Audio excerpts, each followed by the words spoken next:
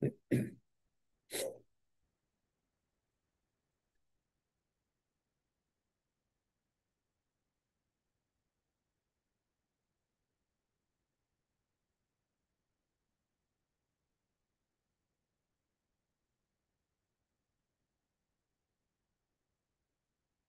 everyone. I'm Jim Garrison. I want to welcome you to this session of Humanity Rising as we initiate our third of 5 programs on whistleblowers. We have been discussing this extraordinary phenomenon, actually, of people deeply embedded in either a government or a corporation that is doing all kinds of bad things, but is able to do it covertly. And then occasionally there's a closet patriot that emerges who is a person of real integrity that challenges this from the inside. And that is what we are contemplating this week. Yesterday, we looked at what's going on in China. And today we want to talk about whistleblowers in the UFO movement over the last 75 years. And we also want to take note of Daniel Ellsberg. And so we'll be talking with Danny Sheehan in a moment, who is going to join us.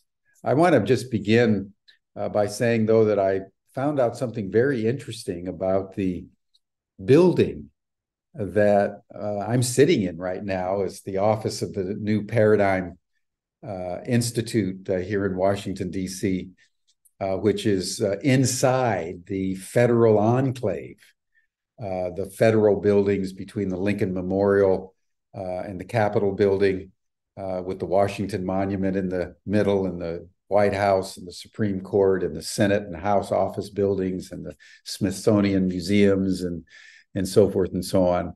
Turns out that this building, which right now is literally across the street from the U.S. Capitol, was originally the actual site of the first Capitol building of the United States, built after the Revolutionary War. If you remember, in 1976, the United States went to war against the British, and then gained independence by 1783. By 1789, the Constitution was passed, and they built a little Capitol building in Washington, D.C. And then the British and the Americans went to war in 1812. And if you remember your history, the British came down and burned down Washington and burned down the Capitol building.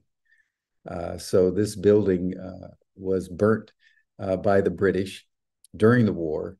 And then it was vacant for many years. And then it was rebuilt. And during the Civil War, the building on this site was used as a prison for Confederate soldiers that had been captured by the Union Army in the course of the conflict between 1861 and 1865.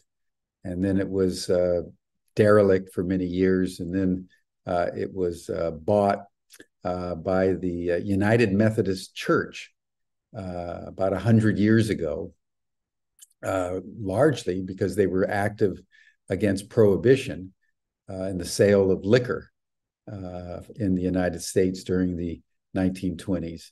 And they built this building, which is now called the United Methodist Building. And it's open for many religious denominations like the United Church of Christ, or the National Council of Churches, or the World Council of Churches. And the New Paradigm Institute is in Suite 405 on the 4th floor. So I just thought people would be interested in a little bit of history as we unfold here. And Georg, I don't know whether Danny has joined or not. He's been traveling And so I'll continue here to provide introductory comments while we're waiting for Danny to join. And we wanted to start today with a narrative by Danny, who was very intimately involved back in the 1960s with the case of Daniel Ellsberg, who I think was really one of the original whistleblowers in the higher reaches of the Pentagon. He was a brilliant analyst and was given a top secret security clearance literally across the board in the Pentagon where he worked, and then began to realize that what the government was doing was essentially lying to the American people and to the world about the reality of what was actually happening. And he got so concerned about that he began to Xerox, back in those days, some of the critical classified documents that showed incontrovertibly that, in fact, what the U.S. government was saying to the American public was a total deception, including, as I mentioned a few days ago, the Gulf of Tonkin incident in July of 1964, where the United States, in complete violation of international law, had sent warships inside the territorial waters of North Vietnam intentionally as a provocation, was arming and providing artillery support for the cadres of the South Vietnamese army that the U.S. was supporting for raids into North Vietnam. And I believe it was in July 30th or 31st of 1964, the North Vietnamese launched some artillery shells and damaged a warehouse and one of the ships, and that began the justification on the part of the United States, which lied to the American public and said that it was a massive assault on U.S. Military personnel and warships who were in international waters, completely neutral and not doing anything to provoke anything. So this was an unprovoked invasion. Remember that from Ukraine? Remember that from what's going on in Palestine with Hamas? It's always the same rhetoric. It's an unprovoked invasion or an unprovoked attack by a terrorist group. And that is what Lyndon Baines Johnson, who was then president of the United States, used to justify to the Congress, who voted almost unanimously, with very, very few exceptions, to provide the next level of military aid to support the democratic forces in Vietnam, to protect democracy and Western civilization against the terrorists coming in from the North, who were going to instill communism and take over the known world. And that generated the Vietnam War. And in the middle of it, Daniel Ellsberg, then a young man, knowing that if he was convicted by a court for treason, which is what his actions really were considered. Think of Edward Snowden. Think of other whistleblowers from the military who have gone to the press. Many of them have gone to jail. And in Edward Snowden's case, he had to escape the United States and ended up in Russia, where the Russians gave him asylum. Think of Julian Assange from Australia, who's now languishing near death in a British prison, waiting to be extradited to the United States. So it's not always the case that a whistleblower meets success in what it is that they're seeking to achieve. In this case, Daniel Ellsberg sent the Pentagon Papers, as they came to be called, to the New York Times and to the Washington Post. And they had the good sense and patriotic obligation to begin to publish what they had received. And Daniel P. Sheehan, who was then working for the law firm Cahill Gordon in New York City, was assigned the case as a young lawyer who, in a series of law cases, won the case that set the precedent for whistleblowers. That in fact, if someone in the government or in a corporation comes to find out and can provide evidence of illegalities, there's a constitutional protection. And that is what was the famous Pentagon Papers case that went all the way to the Supreme Court of the United States. And in the end, the New York Times and the Washington Post were acquitted, and Daniel Ellsberg, obviously he had to resign from the Pentagon, but he did not go to prison. And so the friendship that he had with Danny Sheehan was steadfast until just a month ago or two.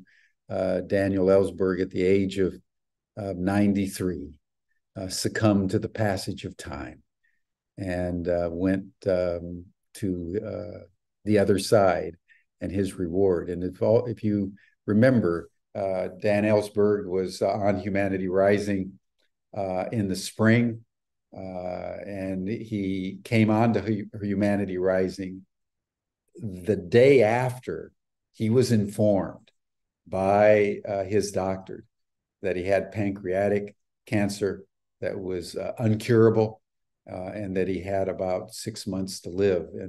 And watching Dan Ellsberg in those final 6 months, and watching the dignity and the magnanimity with which he spoke, his final will and testament, his concern about nuclear weapons, to which he had dedicated his entire life. That even though he became famous because he was involved in the Pentagon Papers around the Vietnam War, it was actually what he learned in the Pentagon about the extraordinary, devastating power of nuclear weapons, and realized that many people, even in the military, to say nothing about the President of the United States or the Congress or the people that were in on the decision-making processes, had really no idea about what nuclear war really means and the devastating consequence of igniting nuclear exchanges in our world.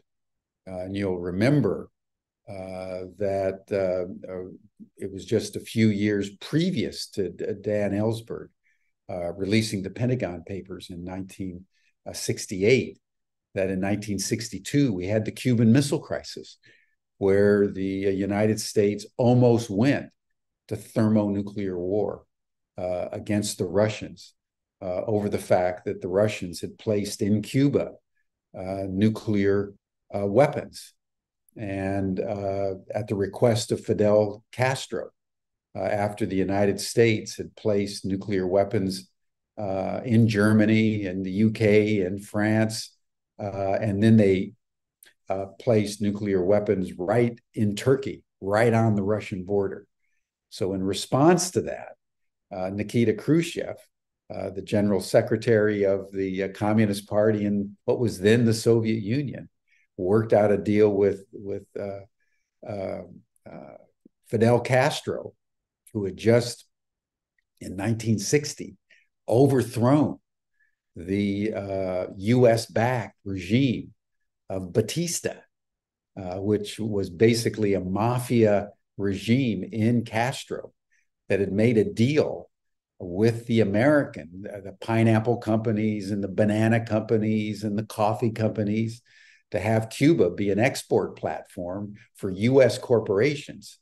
And so the US corporations, once Fidel Castro seized power, he nationalized all of those corporations and said that the pineapples and the bananas and the coffee actually belonged to the Cuban people.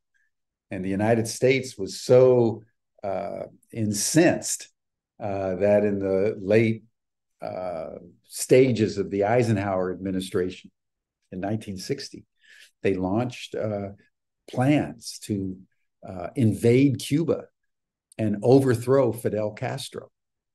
And as you may remember from your history, it was when John Kennedy became president in January 1961 that, in fact, the invasion, the so-called Bay of Pigs invasion, was launched right when he was becoming president. And it was a complete failure because it turns out that the Cuban people supported Fidel Castro and went to war against the invaders, and it ended up in a complete fiasco. And in the aftermath of that, then Fidel said to the Russians, "We need nuclear weapons in Cuba as a deterrent against the United States." Well, when the United States realized in the spring of 1962, the U-2 flights over Cuba and the satellite, the surveillance, that in fact the Russians were building a nuclear-capable missile launching complex, the U.S. just went apoplectic. The thought that the Russians would do to the United States what the United States was doing to the Russians was just unconscionable and a violation of the Monroe Doctrine that had been enunciated by President Monroe in 1823, stating that no foreign power was allowed anywhere in the Western Hemisphere.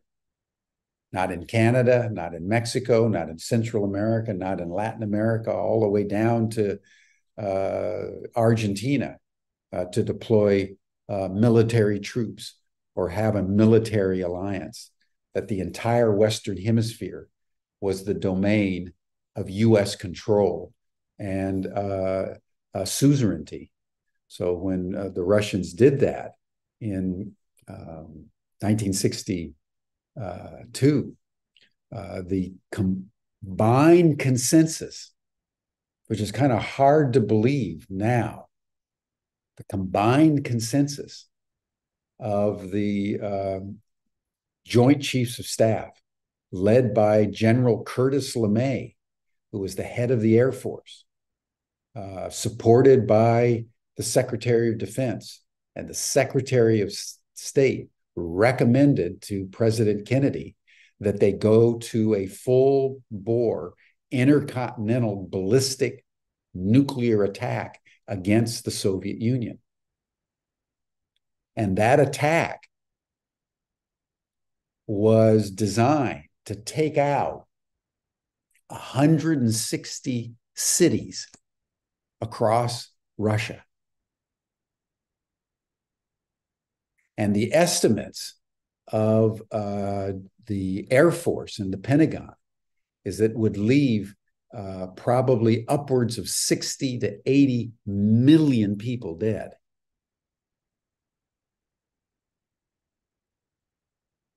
And when President Kennedy was told this information, he was aghast. And working with his brother, Robert Kennedy, who was the Attorney General of the United States at that time, the two of them began to engage in secret negotiations, which they kept secret from their own cabinet, to try to figure out a peaceful resolution of this crisis.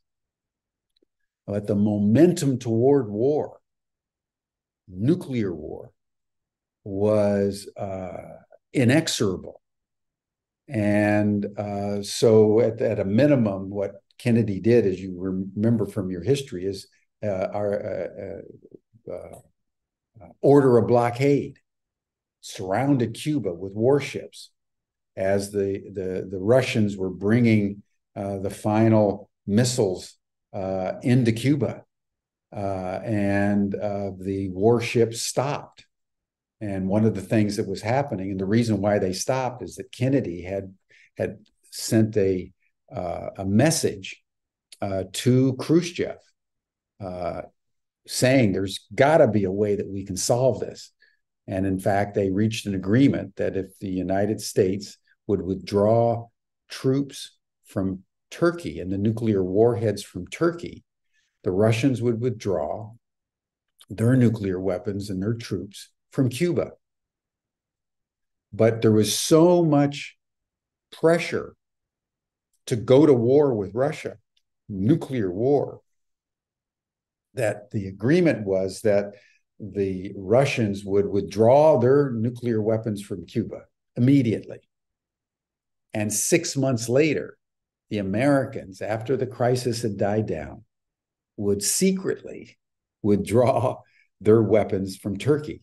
That was the level of pressure against President Kennedy to go to war. And you may know that he paid a price for this, because the General LeMay in the Pentagon, in the Air Force, and the powers that be in the Air Force, including the powers that be in the CIA, who felt that Kennedy wasn't man enough to go to nuclear war. That was the cabal working with the Cuban mafia groups in Florida that put together the assassination 2 years later, 1 year later, in November 22nd, 1963, in Dallas, Texas, that assassinated the president and then brought in Lyndon Baines Johnson. And one of the first acts that Johnson did as president was move forward in Vietnam with the pretext of the Gulf of Tonkin. And Dan Ellsberg was in the Pentagon, privy to all the intelligence information while all this was going on. And that is the backstory of Ellsberg, and one of the great whistleblowers of our time. And so we wanted to commemorate that. It looks like Danny is not joining us. I don't know whether there were technical difficulties or what. We'll have him on at a different time. But I want to now, since Jim, I think people are very curious to hear more about your job in Washington, what you're doing, what you're encountering. yeah, good. I was just going to turn to that. Thank you, Georg. One of the things that Danny also did was he became involved beginning in 1977 with the UFO issue. And he was the general counsel to John Mack, who was the head of psychiatry at Harvard, who was asked by the Pentagon to analyze a number of people who said that they had UFO experiences, because the Pentagon was asserting that they were crazy, that they were psychologically deranged in one way or another. And so John Mack called Danny, who by then was quite famous as a litigator who never lost cases, given his extraordinary intelligence that he possesses and his capacity in a courtroom.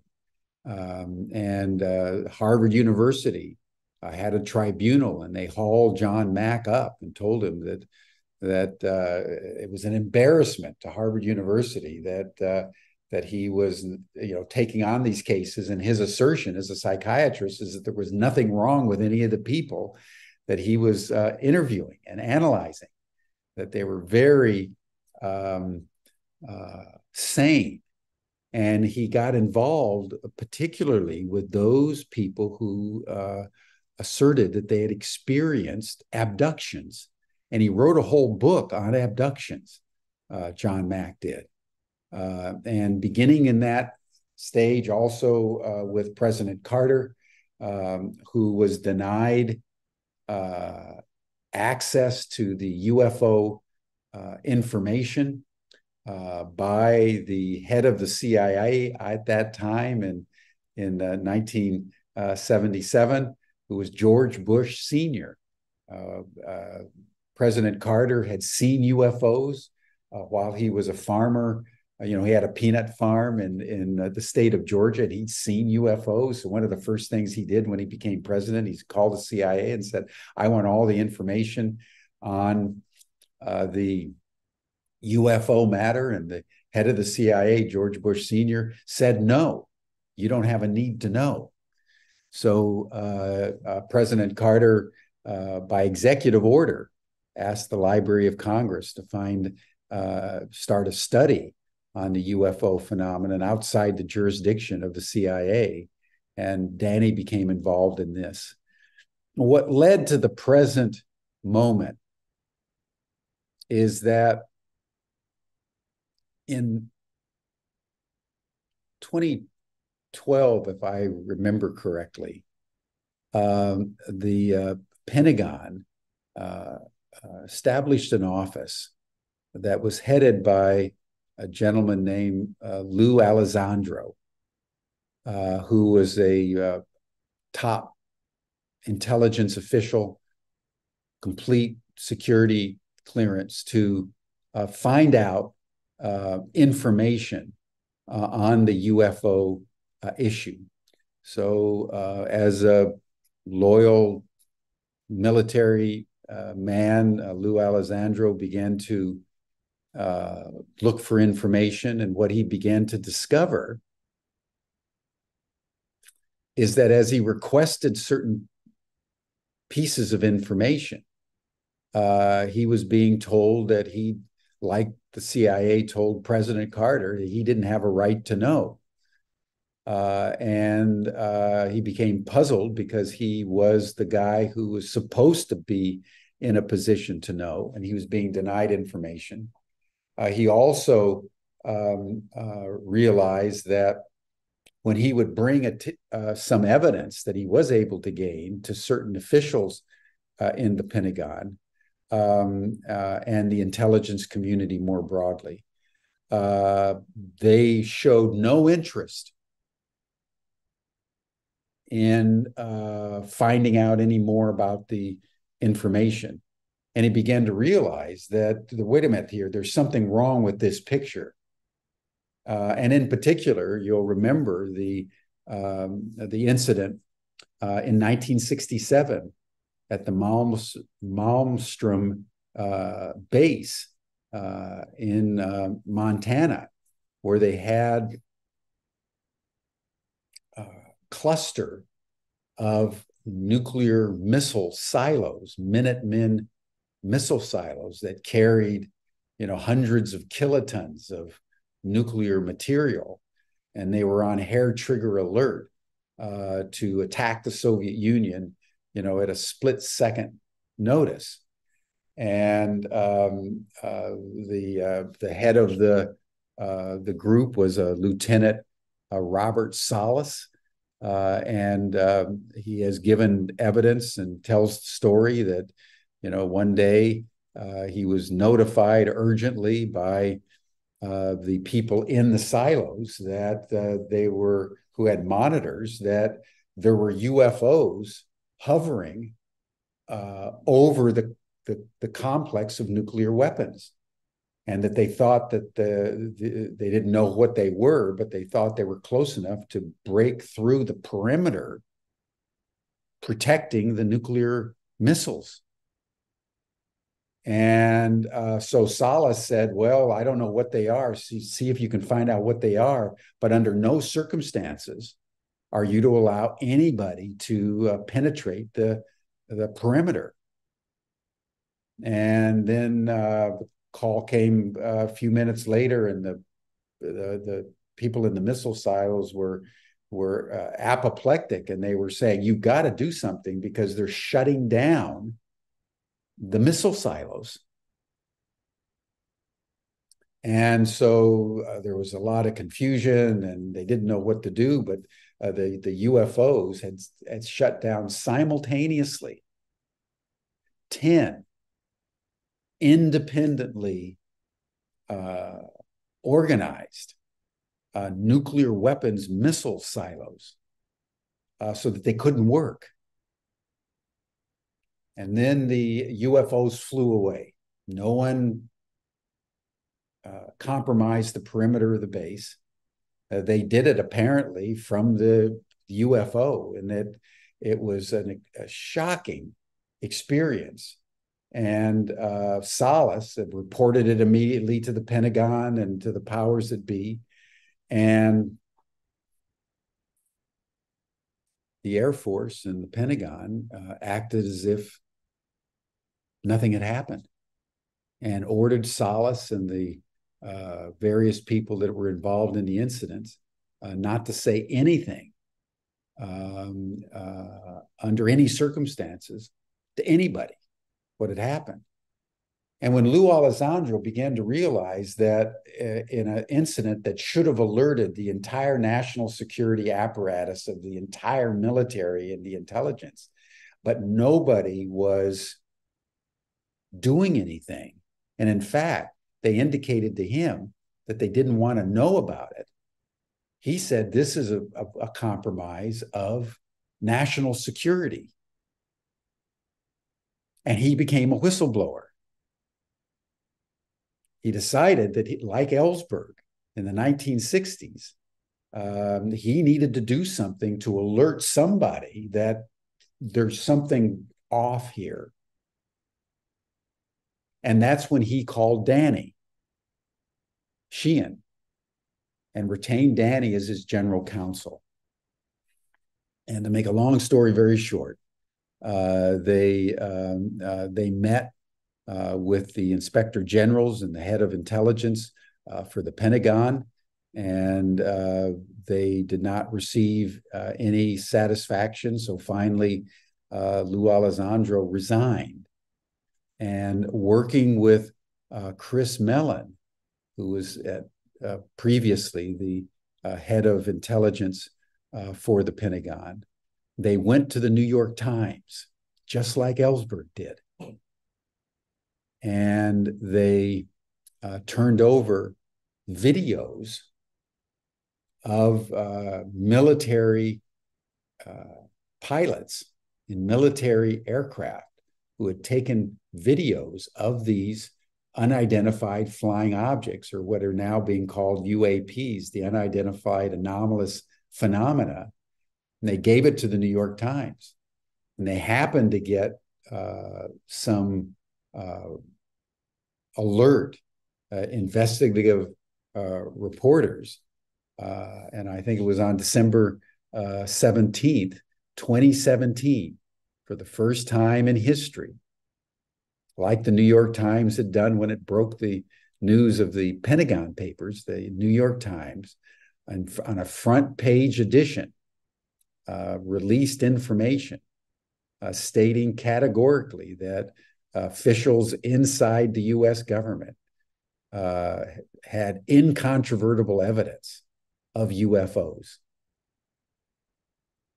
And so Lou Alessandro, instantly became, like Ellsberg, an international celebrity and was all over the news and so forth.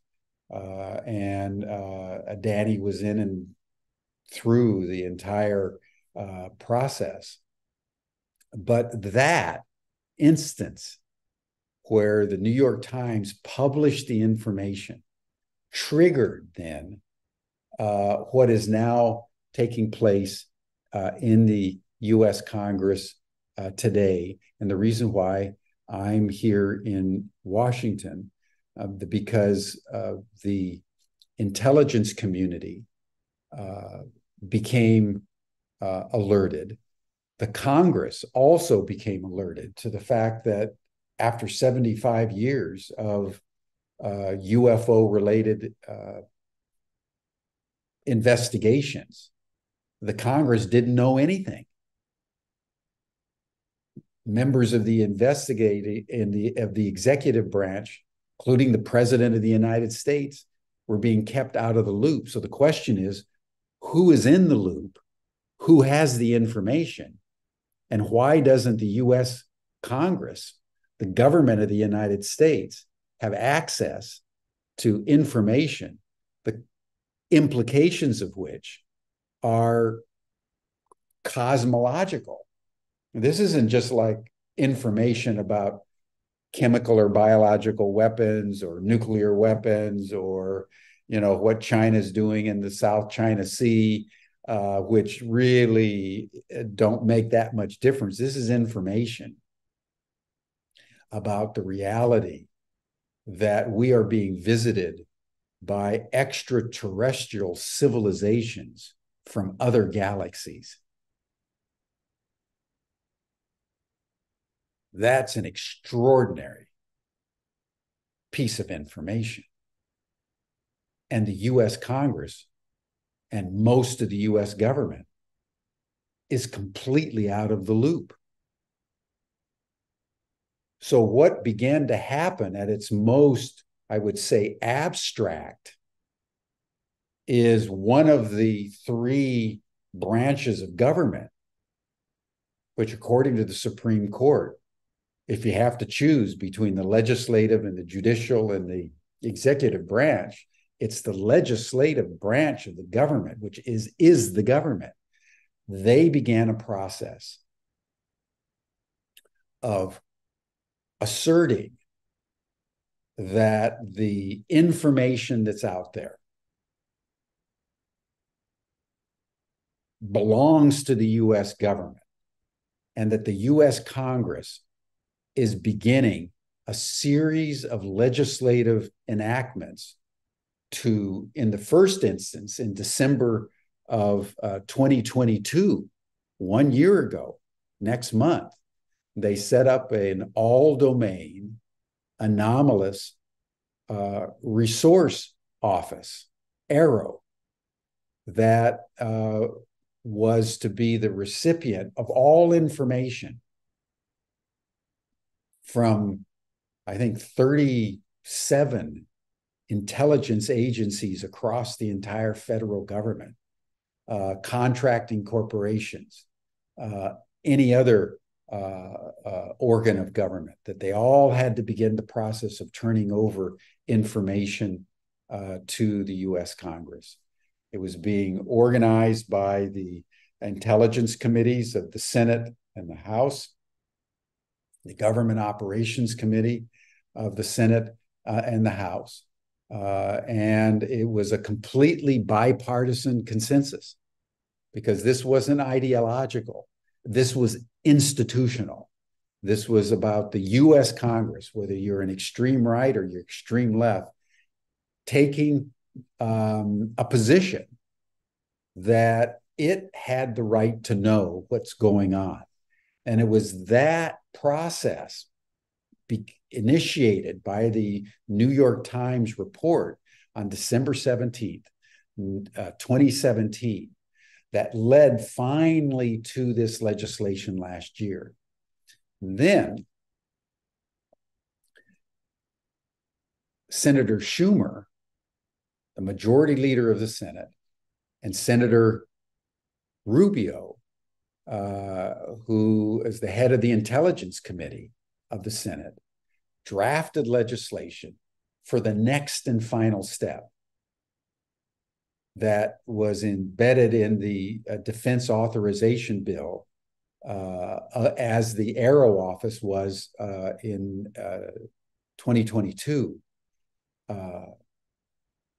to establish a 9-person committee that would oversee all the information and the disclosure into the public domain. And this is why we're working here in Washington right now. The legislation, which is right now in reconciliation between the Senate and House Armed Services Committees, which are the official sponsors of the Defense Authorization Acts each year, are now reconciling the Senate bill, which calls for this 9-person committee to be set up, nominated by the president. And it happens that our office is involved in actually making recommendations as to who these people should be. And then the Senate ratifies them. And then they have what is called a controlled disclosure plan over 7 years, commencing on January 1, 2024 through 2030 for gathering this information.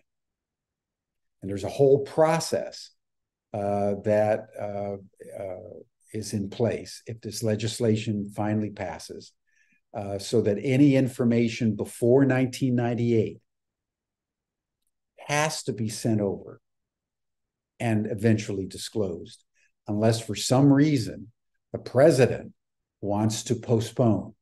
So the president has final prerogative over this process.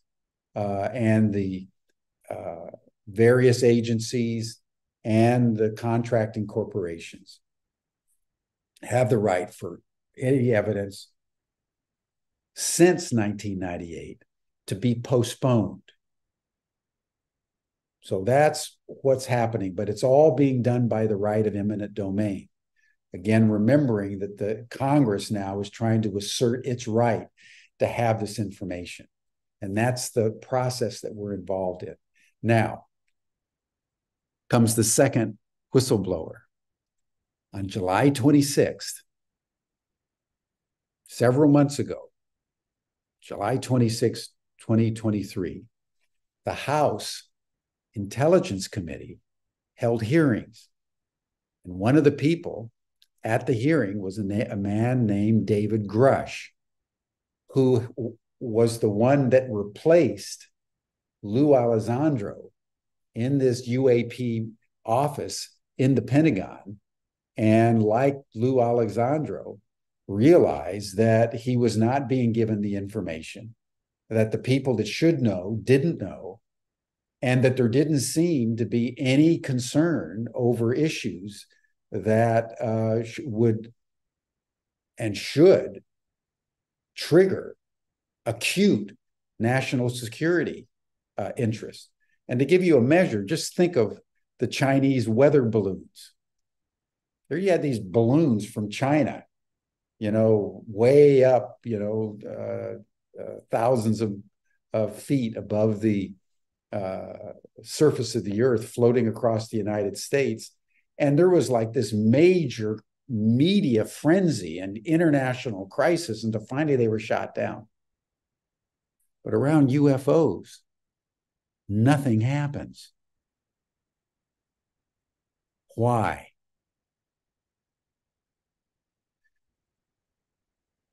So David Grush, like Lou Alessandro, decided to become a whistleblower.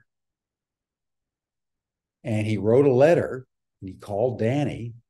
And Danny, in the end, was too busy with other things and recommended that he take another lawyer, but Danny was involved in it. Went to the Inspector General of the Pentagon and reported that this is what's happening. And then he gave a very important news interview with Courtwright, a journalist out of Australia, where he just laid out even more startling information that the US government is in possession not of one, but a dozen different unidentified flying objects that have been retrieved in different places around the world that come from off planet. They are not human technology. And that it has in its possession multiple, some assert scores of alien bodies, non-human intelligences that have either been killed in the course of either the crashes like in Roswell in 1947 in New Mexico, and there's apparently one that either was or continues to be alive that they captured and put in captivity. So this is according to David Grush. And if you've looked at the hearing on July 26th, which I urge everybody to do, there were other people from the military who stated categorically that there is multiple occasions in which fighter aircraft pilots have tracked and videoed and put on the radar craft that have extraordinary capacities to move from 80,000 feet up in the air to sea level in less than a second, which can go from air to sea without losing momentum and can travel in the oceans, under the oceans at 300 miles an hour, that appear to defy any known laws of gravity or thermodynamics known to human technology, and can be going at thousands of miles an hour and do a U-turn and can stop, go up, down, and appear to have the capacity to know when US military personnel are even thinking of pulling the trigger and attacking them, because they just disappear. They just disappear and can go into one dimension into another without any apparent problem. And so you have an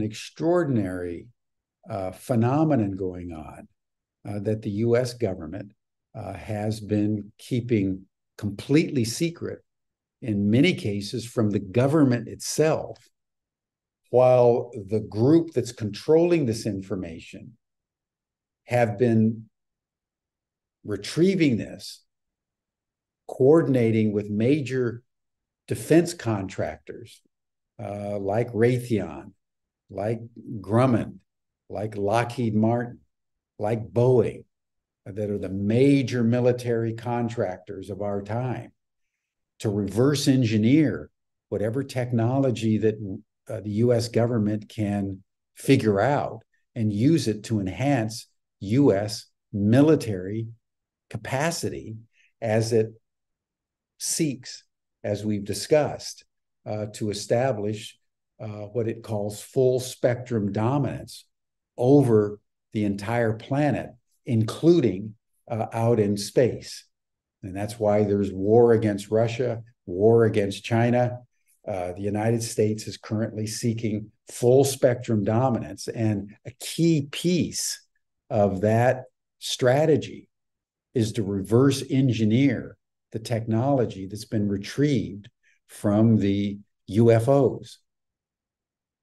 Simultaneously, it has had an orchestrated campaign since almost immediately after the Second World War to cover it up, to lie about it, and further, to have a orchestrated campaign to trivialize it, to marginalize anybody who reports UFOs, and to get them considered crazy. So if you talk to anybody about UFOs, people think, oh, yeah, you're just some guy in a trailer park from Arizona somewhere who sees things at night. That's been a carefully cultivated campaign by the CIA for the last 75 years. And in the middle of all that, the evidence of UFOs on Earth has gotten so enormous. Whistleblowers are now bringing out the information. The Congress is now wanting in on that, that the cat is now out of the bag. That's basically what's happened. And what we're in Washington doing right now is trying to ensure that the bill, the Schumer Amendment, remains essentially intact as the National Defense Authorization Act is finally put together and passed over the next 4 to 6 weeks. And so that, in a nutshell, is what I'm doing here, and the general domain that we were hoping to cover today. So I haven't been looking at the chats. I see that there's been lots and lots of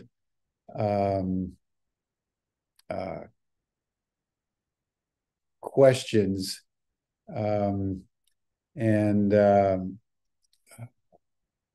see if I can find some. Or Georg, if you've got some of the salient ones, you can just let me know what they are. But if there's anything that anybody wants to know, you could put it in the chat. Barbo Estrandater is asking about all the other people around the world that claim they have seen UFOs. And are you saying that all other governments are also keeping this a secret? Good question. The prevailing consensus of people around the world, interestingly, if you look at a graph, probably at least 50-60% of all the UFO sightings have been happening in the United States,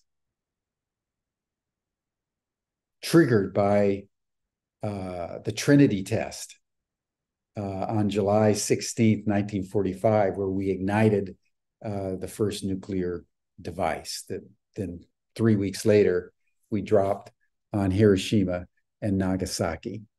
That really triggered the UFO phenomenon in a modern sense. And then there's been maybe another 20% have been in Europe. There have been a lot in Europe. And then the rest of the world has about 20% of the sightings, just to give a sense of the distribution, the global distribution of UFO sightings. And as you know, there's different categories. Category 1 is when you see it. Category 2, close encounters of the second kind, is sort of when they land and leave physical evidence. Close encounters of the third kind is when there's some kind of communication back and forth. And close encounters of the fourth kind is when there's some kind of experienced abduction.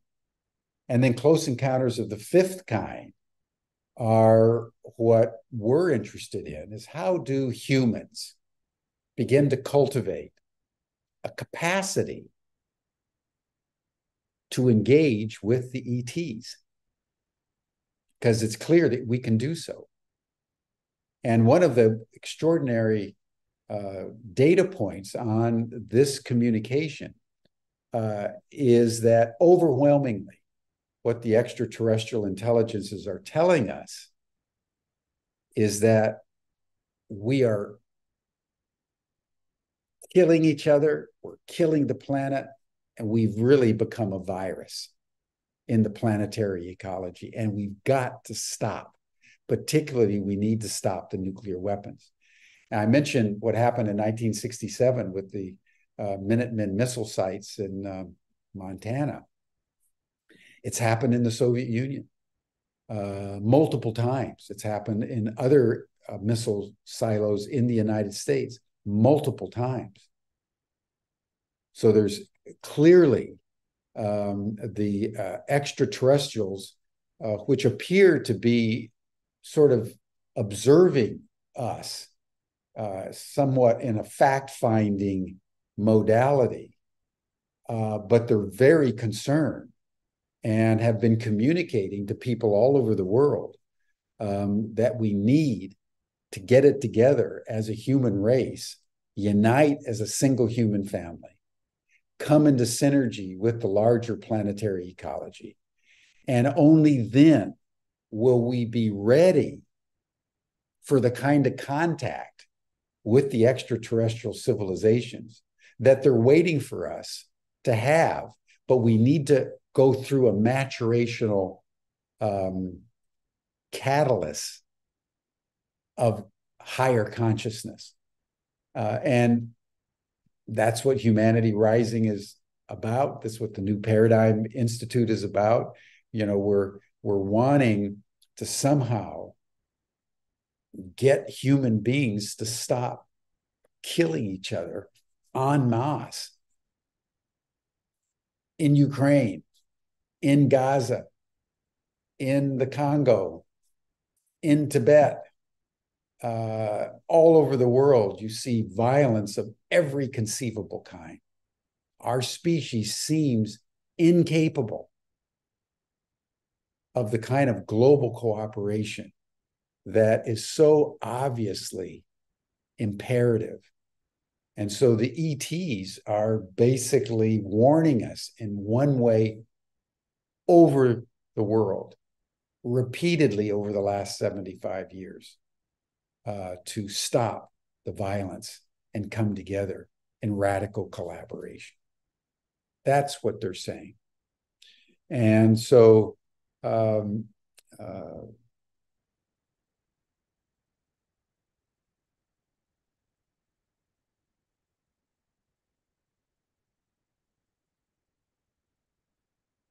I guess to see that someone's dad was at Malmstrom Air Force Base. Could they come on with you? Absolutely. If there's someone there that we could bring on that was actually there, that would be an incredible thing to have. But those are just some of the factors that are there. So if there's any other questions that anyone have, if not, we'll bring this session to a close. But we're in a very exciting time, and we're developing a training program that we're going to launch hopefully over the next couple of months between the New Paradigm Institute and Ubiquity University, that will have two parts. One, which will be developed by New Paradigm Institute, which will be the history, the politics, the law, what you can do politically to contact your congressional representative, wherever you are around the world, your government agency, to stop keeping this information secret. Because in fact, the US government, wherever these ETs have been sighted around the world, has immediately gone there. With obviously the exception of Russia or China. and has insisted that the other governments keep this completely secret. So it may well be that the Russians and the Chinese are also doing the same thing as the Americans, and that is trying to reverse engineer the technology that they've captured for military purposes. And so that's the point. This is this inflection point that we're at. To the question of Charles Bensiger, yes, absolutely. That's the whole point that we need with disclosure. We've got to stop this policy formation of limiting the ET technology just to building more weapons. We've got to release it to public domain, because the energy and the technology could give humanity unlimited energy for free, unlimited capacity to travel to other star systems in an instantaneous blink of an eye. All that is possible. The ETs have given us that technology, and it's being secreted away by the military-industrial complex to build better weapons, to kill people. And the ETs are just watching us doing it and are just aghast that we have no capacity for higher consciousness.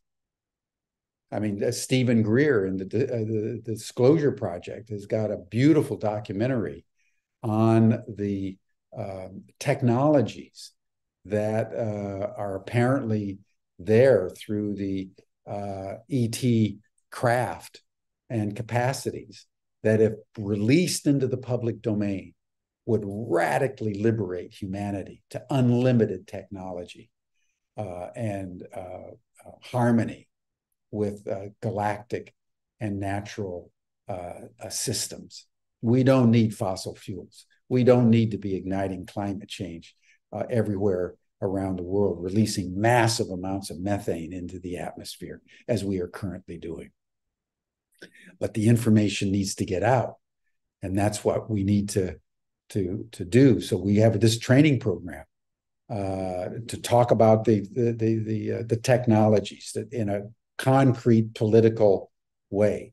And then what Ubiquity will bring to this certification program is the spiritual development, the personal development.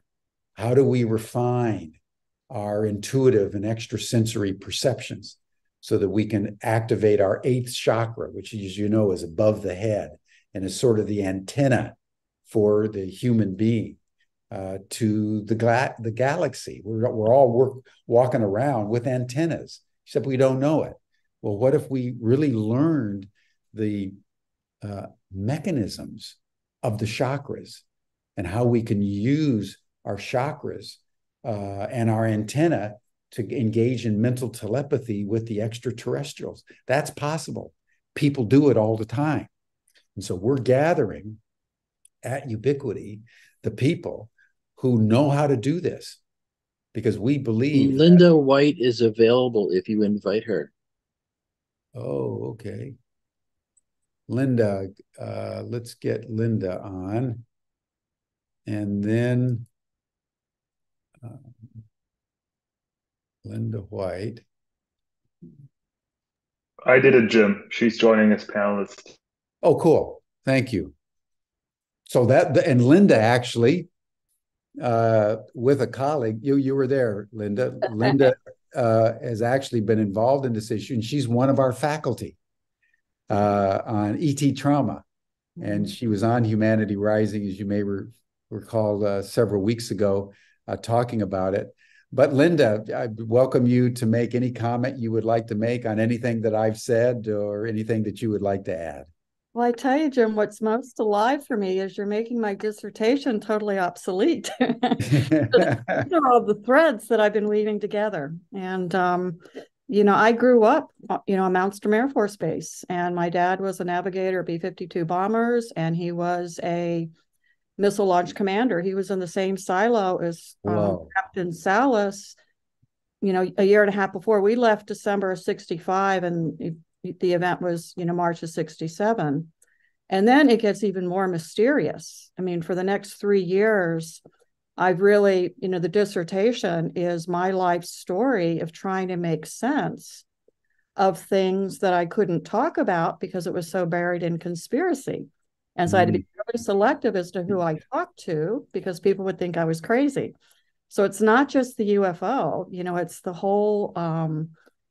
And then what I found out in my dissertation research, which I didn't know, I mean, you're going to love all the details in my dissertation, I think, because there's so many sure that I didn't realize. Like when we left Montana, it was with the understanding my father was deploying to Vietnam, but he never went to Vietnam. And then I've learned in the research that I've done that he began his career with the Office of Special Investigations in the beginning and the end. And Richard Doughty, who's very well known as, in the UFO community, was with that organization. So what I've been trying to figure out is how this, and then my uncle disappeared when I was a child. And in my dissertation research, he surfaced. I mean, talk about timeless wisdom. He surfaced and he had gone dark with the CIA, and it gets even more intriguing. Yeah. So these, and I really highly recommend this book to anyone who's interested in this topic. I'm in the middle of reading it now. It's called One Nation Under Blackmail, and it weaves all of these in. But everything that you just shared today, when Carter became president and Bush wanted to continue with the CIA, and Carter said no. And see, this is where my fear, this is my trauma from this. And what I'm, writing about is the moral injury of the 75-year truth embargo. Because even now, I mean, I've dedicated my life to this. And even now, what I'm going to say, I hesitate, But after Carter refused George Bush and the CIA, there was a group, there has been a private CIA that formed. And that, I think, is really what is the underbelly of a lot of this. And somebody had asked a question, which I just loved they said, what difference is legislation going to make? And I think what, the legislation with these, hidden, and I think what it's going to do is bring all of this out to the surface. But I will share this one little piece, and this is I'm giving away the punchline of my dissertation, but what I want to say is the timeless wisdom, when we really, with the consciousness that we're bringing to this, it's all going to come together. And so the example I can give is, I don't know where I got this article, but it is from 1966. It's got the CIA stamp on it in 60, I think it was 72, it was released. And it was when the Litton Company Corporation, an aerospace corporation, there was concern about them all coming together as a conglomeration. And that was right at the apex of all of this, when aerospace, everything started to converge at that time. And that is what you and Danny are going in and starting to unravel. So that's kind of like the apex of it. And now you're coming in from the outside. But again, it's by bringing awareness. Yeah. And the most important thing that I want to say is we have got to stop treating people like they're crazy when they speak their deep inner truth. I don't care what it is. This is why I've been a therapist for 30 years. And it's for the prime reason to give people a space to be able to talk about what's on their heart and to believe them, whether or not it makes sense to us. That we really have to just start trusting each other and listening to each other. And anyway, obviously this is a passionate topic for me. And what you shared today, my goodness, I mean, I'm just like checking the boxes as you went down. I've spent my life trying to put this together, and, the dissertation is my effort. And what you and Danny are doing, I'm just so happy and so thrilled, that this is all coming to the forefront. And I guess the other thing I will say, literally with David Grush coming forward, and this is just how life works when we're in the flow. I happened to be with Danny and Richard Dolan in California when that broke, and we all got to watch it together and hear the conversation. And again, sitting in the audience, here we are all these years later. And what Grush went through was what my father went through. My father was 37 and Grush is 37, 38. And, so I have a deep, intimate, cellular experience of what his wife went through, what his children were going through. And that's all these years later. And, that's just one example. And I will say this too, and this is how in the hub of this I am. I grew up in Anne Arundel County. After we left Mountstrom, we came to Anne Arundel County. That's where NSA is. My father was stationed at NSA. Mm. And that's where Richard Snowden, he grew up in Anne Arundel County and NSA. So, I mean, for me, it's overwhelming how all these threads are coming together. But I'm just thrilled, that, and my passion for the rest of my life, I mean, I'm at an age to retire, but is to start healing this moral injury from the individual level and also collective. And I'll just take it one step further and then I'll be quiet because I could go on and on and on. But, we just had a mass shooting in Maine. And the man was a veteran. And while I'm watching that unfold, literally it happened on Wednesday. Monday, we had just been acknowledged as the safest state in the nation. Wednesday, we have the mass shooting. He was a veteran. And then meanwhile, we're mobilizing for 2 wars and we're sending in ground troops overseas. And I'm just like, talk about schizophrenic. Can't anybody see the schizophrenic culture that we live in? That we're panicking. So anyway, that's my ramble. Well, no, I think you're making some seminal points. And I would underscore 2 things about what you've been saying is, everyone, what Linda lived through with her father and her family is indicative of what hundreds of people have lived through who've either, maybe more, who've either had experiences, and everybody who's ever reported a UFO experience has their lives completely changed. It's not something, well, maybe you had something on Saturday, but by next Tuesday you don't remember. Virtually everybody who has a UFO experience has a life-changing experience. And it's so real to them that it can't be denied. And yet the culture says you're delusional.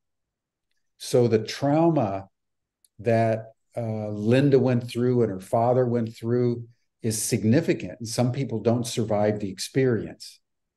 And we need to just take that in as we're now navigating into this next phase.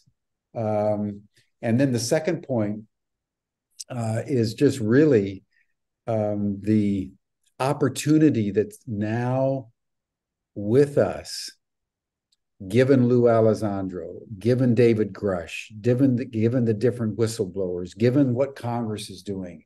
There's a momentum. And the extraordinary thing, and this is what I want to tease out, from a Jungian point of view, the perfection of this moment is exquisite. Right at the moment where we're literally about ready to take ourselves out. With climate change, with world war, it's unbelievable where the world is now convulsing with a momentum toward war, right as climate change is spinning out of control. People like the Maine mass shooter are freaking out. And we're being notified by the US government, essentially, that the ETs are here. We're not alone, which is providing humanity with the one narrative that if we could embrace it, Jim, would allow us. I could just interrupt with that. So the one comment, though, is that it's more so than not. I mean, I think with the civilians, the not being believed is the issue and the insanity. But from a military and anybody that would report it to the military, it was the threat narrative and the paranoia that would emerge out of that. Yeah. And so it really, truly, and again, the Jungian is, and transpersonal is my passion, is that it really boils down to our relationship to power. Yes. And this is where the spiritual comes in, that can we align with a higher intelligence, that comes from within, and not be so paranoid and fearful of the external intelligences, and how we have been conditioned to fear, and also seduced by how to look away. I've mentioned before when I talked, addiction is looking away, and how we've been conditioned to look away from the truth, and look at all the shiny objects, and that we're the most powerful nation, and that we're the most humanitarian, and none of it's true. So breaking through the denial, breaking through the lies, coming into power. So exactly, and that's what we're trying to do. And so I really thank you, Linda. I want to also note Charles's point about volunteers. We've been kind of inundated with people who want to volunteer. We're in the process of organizing them, and probably over the next couple of weeks, as we get our director of operations in place and different aspects of our basic organizational infrastructure so that we can handle the volunteers. We'll be in touch with everybody, and probably we'll have some meetings because we want to honor everybody who wants to be involved, and because we see this as a people's movement. It's just that we're needing to get it together at the level of infrastructure in order to be able to honor the enthusiasm that we're meeting from people who want to volunteer. So, well, I think that'll probably take us to the outer limits of today, everyone. Linda, thank you so much for jumping in. I really appreciate it. And you'll be able to take Linda's course, hopefully starting in the new year from Ubiquity University as part of this larger new paradigm Ubiquity training program in ET studies. And we'll keep everybody posted on that. So you're all welcome to the after session chat. You'll see the link in the chat box. You received the link in your Zoom invites. And then we'll see you all again tomorrow, where we'll have our 4th of 5 sessions on whistleblowers, this one from the corporate sector with Jody Evans, who's been traveling today in China. Thank you, Linda. Thank you, everyone. See you tomorrow.